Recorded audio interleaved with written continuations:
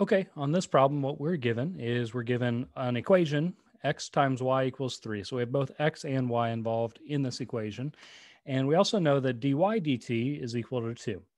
Our goal is to find dx dt, the derivative of x with respect to t, when we're given an x value of 5.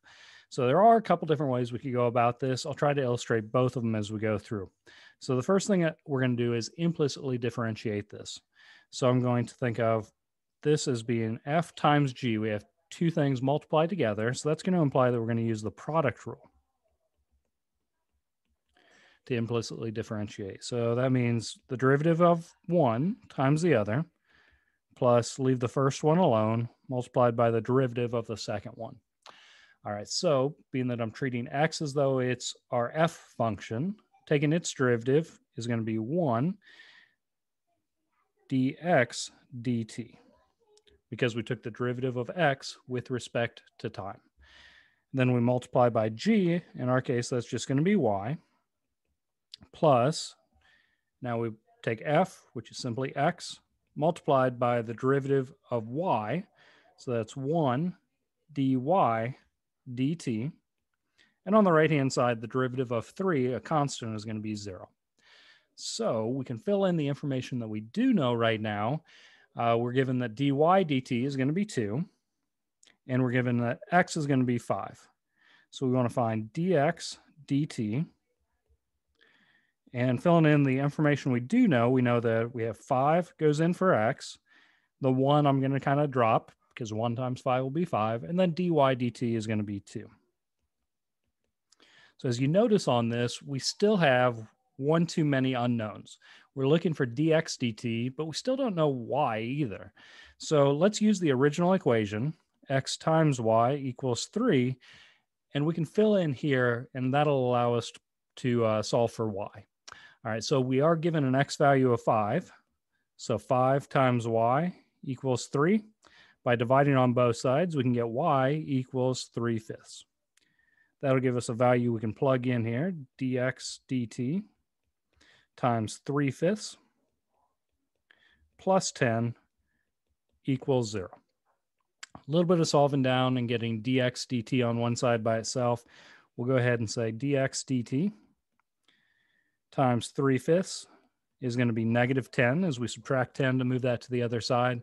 Next, I'm going to go ahead and multiply both sides by 5.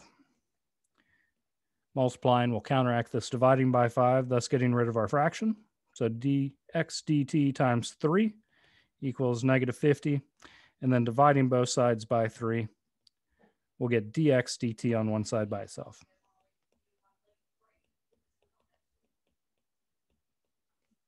And there we have dx dt. Now, I wanted to show you one other possible way to do this particular problem. Being that we started with y, or x times y equals 3, x times y equals 3, and our goal was to find dx dt, what we could do is we could first go ahead and get x on one side all by itself. So we could say x equals 3 divided by y.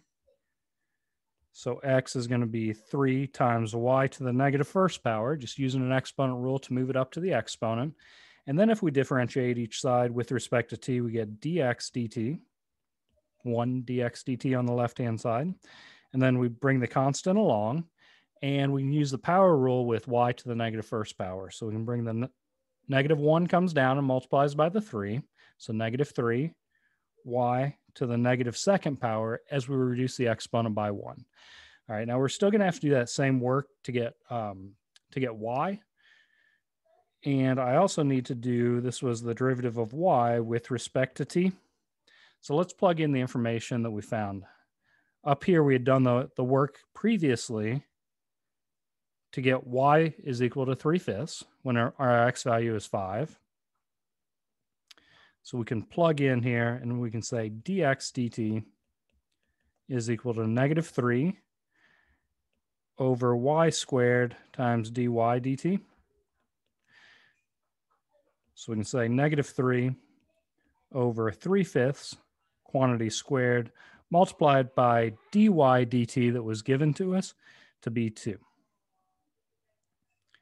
So overall, we can say negative 6 thinking of this as a fraction, multiplying numerators, multiply denominators, over 9/25 as I square the 3 and I square the 5, which will equal -6 times 25 over 9, which eventually is going to reduce down to that -50 thirds.